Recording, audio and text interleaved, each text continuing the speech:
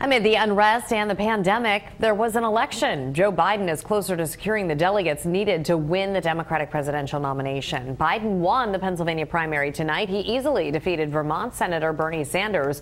On the Republican side, President Trump ran virtually unopposed. 6 states and the District of Columbia also held contests.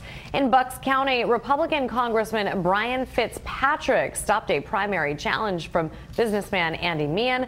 Fitzpatrick will face Democrat Christina Finello in November. Finello is a former county housing and human services official.